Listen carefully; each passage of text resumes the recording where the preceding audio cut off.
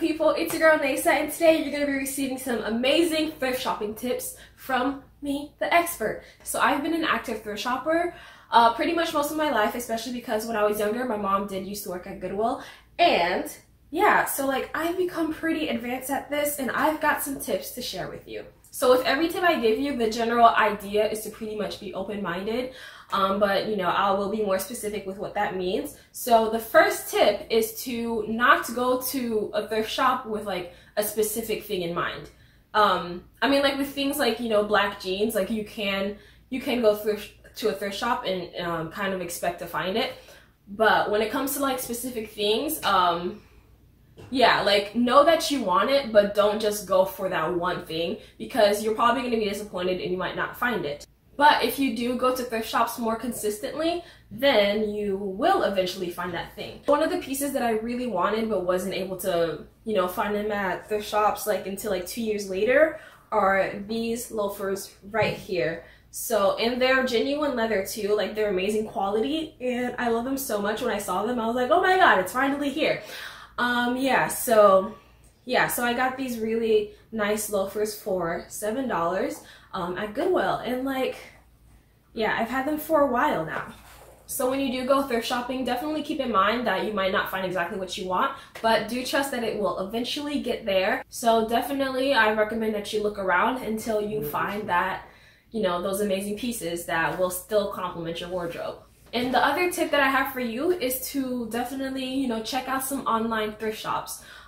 So if there's something specific that you want, then you definitely can, you know, Google secondhand options and get a really good deal out of it. For example, you can search for, you know, brown leather loafers, or you can definitely find options that are high end, like a Chanel or Gucci bag. So one of the pieces that I was able to find from an online thrift store is this top right here. I definitely, you know, really like it, and I got it for like $1.50 from Vinted.com.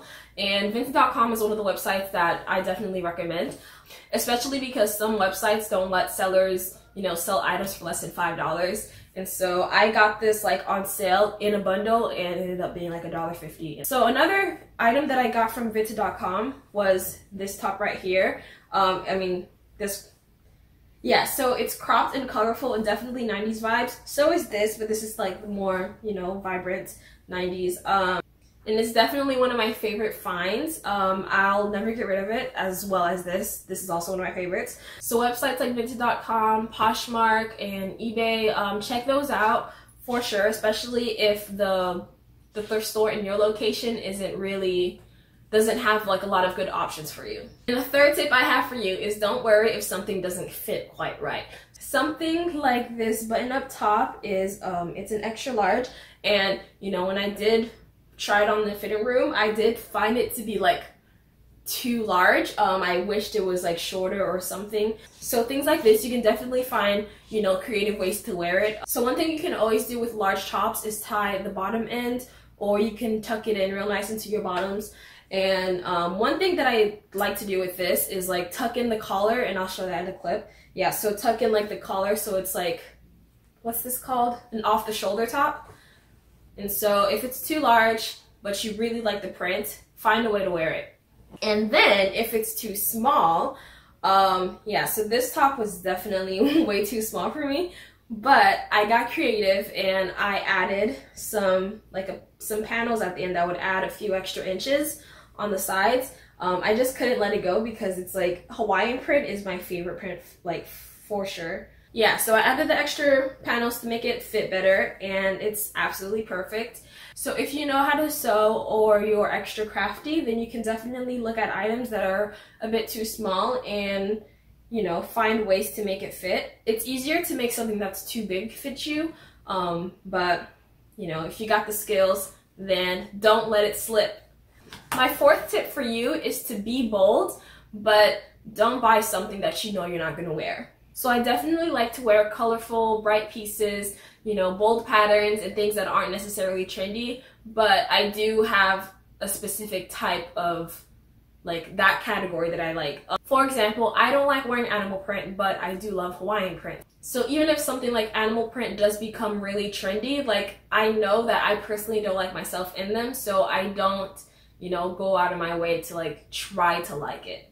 But with something like this, yeah, these pants, they're not something that everyone would wear, but I personally feel really comfortable and happy when I wear pants like these, and, you know, tops with this kind of pattern. So I definitely go bold with things like this, but you wouldn't see me in a snakeskin skirt or leopard print, zebra print, none of that. So definitely go bold. Don't be afraid to wear what you actually like even if it's, you know, really out there and you can't think of some place to wear it. Grab it, you're gonna love it, it's gonna make you happy even if you just wear it around the house.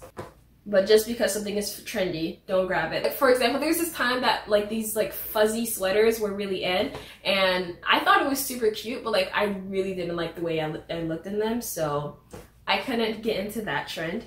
So definitely try it on and make sure that you like it before you leave with it. I think we're on the 5th tip now. So this tip is to definitely, like, you know, step out your comfort zone.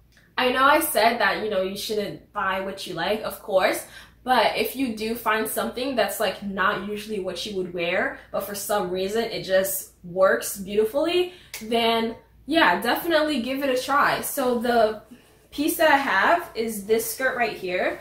And the thing is, I just don't wear skirts, especially because I have like really thick thighs. So yeah, this skirt, it just, you know, it drew me in, and I put it on and like I loved everything about it. Like, and the other thing that I like is that it actually has like these shorts, you know, under them, so you know no one's gonna see my butt cheeks. Yeah, so I normally don't wear skirts this short, but these are just super cute. So the last tip that I have for you is very important. It is to put the clothes in the laundry basket as soon as it gets home. You have to remember that you are buying these clothes secondhand, and even if they don't smell and they look brand new, it's still a really good idea to wash it. Even if the owner has never worn it and the tag is like still on it, you just don't know how long it was just sitting in the closet collecting dust. There could be a whole bunch of allergens in there. Maybe they had a cat and there's some like, you know, cat hairs in it, and you have an allergy. Definitely wash it before you actually put it into your drawer, your closet, all that stuff. Yeah, those are all the tips that I have for you. Thank you so much for watching. I hope that you learned something and that you feel, you know, more prepared to step into the world of thrift shopping, and you know, you're ready to start finding some of the best amazing pieces in your closet. And that is all, beautiful people. I send you my love. Mwah.